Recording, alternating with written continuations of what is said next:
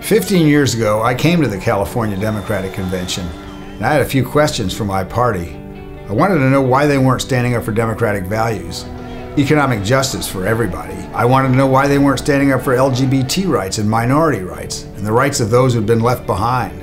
And most of all, I wanted to know where their backbone was. I'm Howard Dean, and I'm here to represent the Democratic wing of the Democratic Party.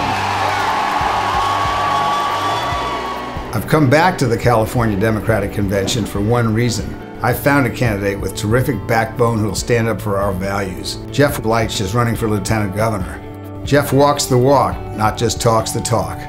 Long before it was popular, Jeff was championing a gay Navy officer's case who was kicked out of the Navy for don't ask, don't tell. Since then, Jeff's been on the front lines of every major progressive battle. He took on and beat the NRA at the California Supreme Court to close the gun show loophole.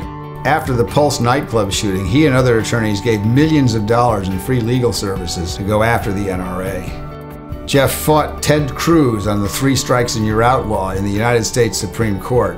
Early in his career, Jeff took on Pete Wilson's Prop 187.